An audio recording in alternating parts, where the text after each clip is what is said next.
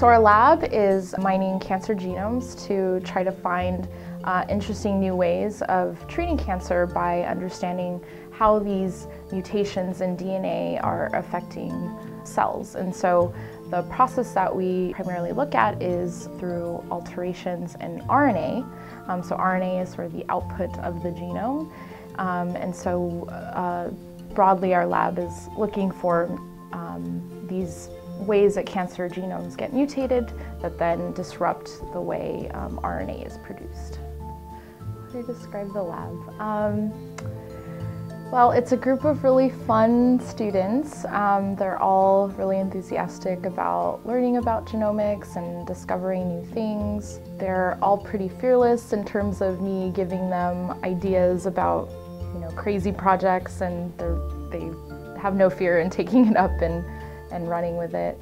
They uniquely have both diverse backgrounds in terms of the kinds of research that they do. So they do both experimental biology, so pipette stuff, but also work on the computer, so they also do computational work, so it's really unique in the lab. Also, I'm very proud of the diversity in terms of cultural and gender backgrounds in the lab. Why do I think diversity is important?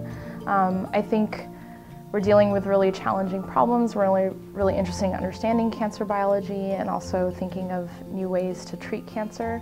And that really requires the best minds possible.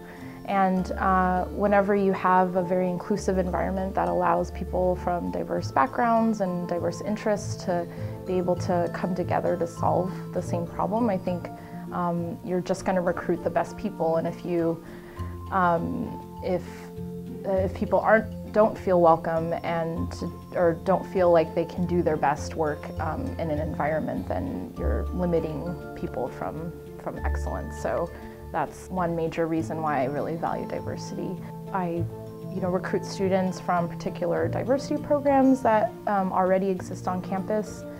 Another factor of diversity that I really value, for example, is age diversity. So I really include, say, undergraduates in the process of science, and I really try to value everyone, even an undergrad who's maybe their first year, and they're still learning, but I do think that they can have their own thoughts and ideas and try to make a contribution to the science. I really want the lab to be a place where everyone feels really excited and welcomed to do fun science.